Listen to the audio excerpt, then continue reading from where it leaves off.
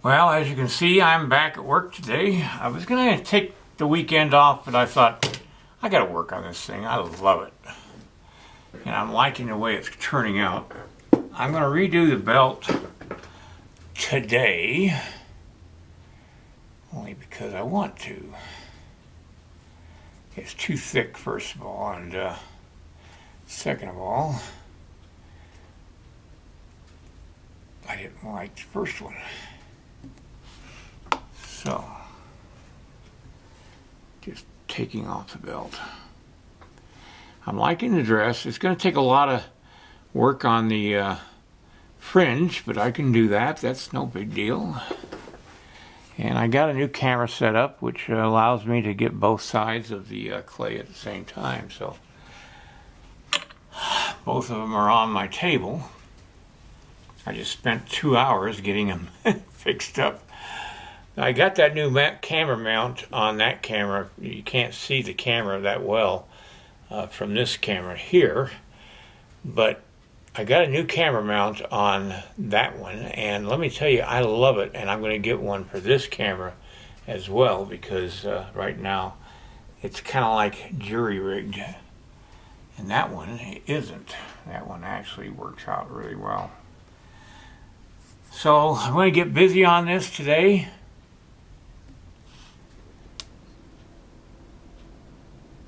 Now, her arm's being raised up, which is going to pull on the material, the leather. And remember, cloth is going to have a different texture to it than leather will. And also the structure of the dress is going to have something to do with how this whole damn thing will react to her movement. All these little details is what I call eye candy, because it's what people look for, is detail. Something that shows maybe what it tells a story, in other words. And that's why I do it. You don't have to get high detail. I don't have to give every grain in the leather, but you do want to show that it is leather. And like I said earlier, leather has a different texture and a different way it reacts than cloth does.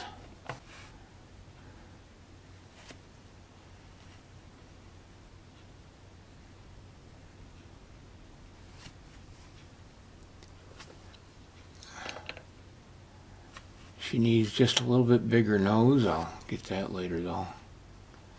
Right now I just want to get the upper part of the dress, which will be roomier. But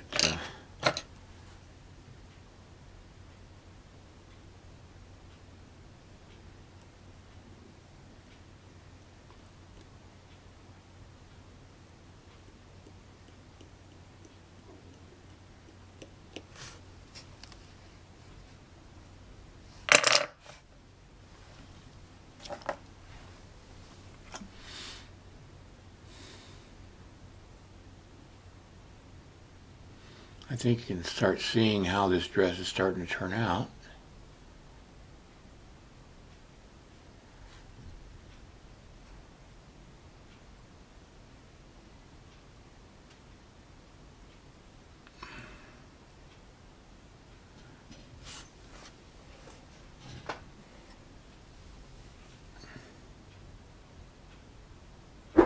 Come on in.